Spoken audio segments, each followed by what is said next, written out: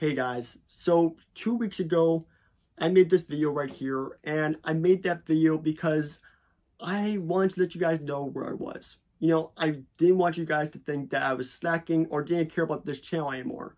I wanted you guys to know that I was actually not okay. I mean, I went through a long month. My girlfriend breaking up with me, my bank account getting hacked. I didn't even mention that in the video, but it did. And then, like, my car accidents that happened. Like, just so many bad things happening all at once. And it just felt like a bunch of bombs were going off. But I found comfort within the LEGO space. And I want to talk about that a little bit today because you guys really helped me to come back. Without you guys, I don't know where I'd be today. And, like, it's just crazy. But I also am making this video because I want to talk about what my future plans for this channel are, because a lot of things are going to be changing around here from now on. But before we get into the YouTube aspect of things, I just want to flatline say thank you to all of you who commented and all of you who sent so many nice messages to check in on me, called me even, I mean, there's just so many events that happened that got me through those months.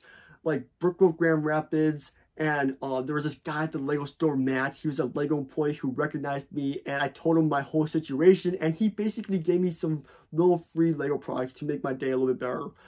I mean, and he recognized me. Like, he's watched the channel before. So, Matt, if you're watching this video, huge shout out to you, man. Like, he gave me a little LEGO goodie bag, and it made my day.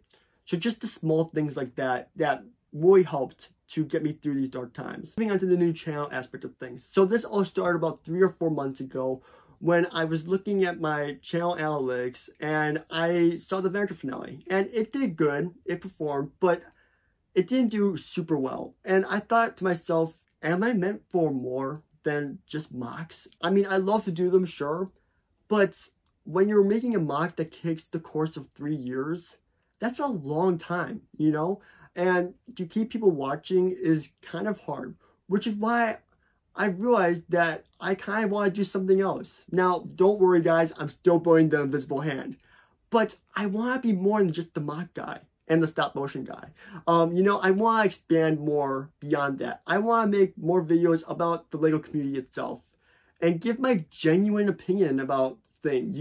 I mean, I want to be honest. I want to talk more about stuff, which is why I'm going to be making a new channel that is basically the simplified version of this. Will Bricks. I know, it's crazy, right? Like, you guys thought the day would never come that I would make a channel named Will Bricks, but it's here. And basically what I'm going to be doing in that channel is just talking about things that I think are issues in the LEGO space and give my thoughts on maybe some sets or something, maybe reviewing some things. Just being fully transparent with the viewer and just talking about stuff. Now, in fact, we already have a video on that channel right now if you guys want to go check it out after this. But I just want to be out there expressing my thoughts on things and not really holding back on anything. But that's basically it for this video. Thank you guys for watching. If you guys want to check out my new channel and what I'm trying to do, I would really appreciate it because I don't know how well the new video is doing. Editor Will here, coming at you from college.